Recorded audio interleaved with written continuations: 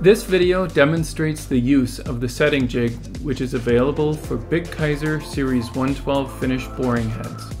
The setting jig helps perform three functions of the tool setup: properly aligning the insert cutting edge, setting the boring depth, and setting the boring diameter for the initial test cut. The first step is to mount the setting jig onto the finished boring head. The setting jig works on both vernier dial and digital boring heads.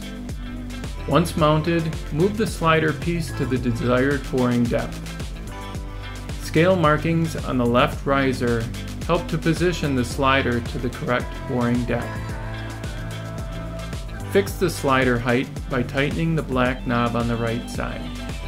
You are now ready to adjust the boring bar depth and cutting edge alignment.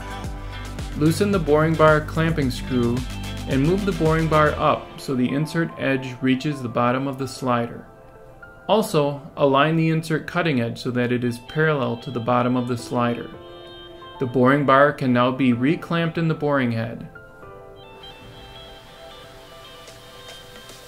The diameter adjustment can be made with the boring head by turning the scale screw to move the insert cutting edge to the proper diameter scale setting marked on the face of the slider.